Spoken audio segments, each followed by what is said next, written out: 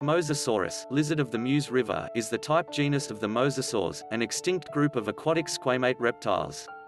The genus lived from about 82 to 66 million years ago during the Campanian and Maastrichtian stages of the Late Cretaceous. Traditional interpretations have estimated the maximum length of Mosasaurus to be up to 17.6 meters, making it one of the largest mosasaur genera.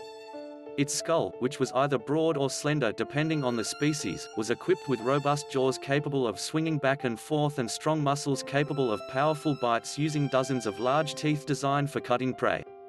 Its forelimbs were shaped into robust paddles to steer the animal underwater. Its tail was long and ended in a paddle-like fluke that bent downwards.